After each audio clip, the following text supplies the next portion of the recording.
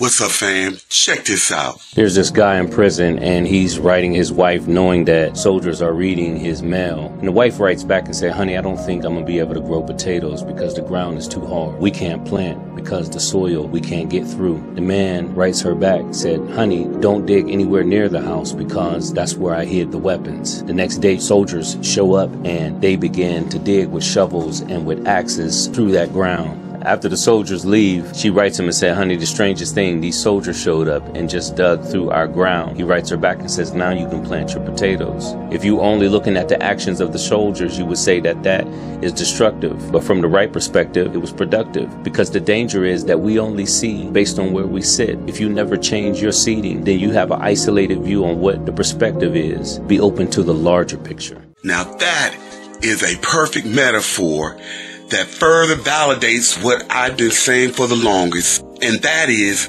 we are one mind, compartmentalized, experiencing the Almighty's knowledge from infinite perspectives infinitely, and that's how the gods and goddesses gain wisdom. Keep it growing and flowing, y'all.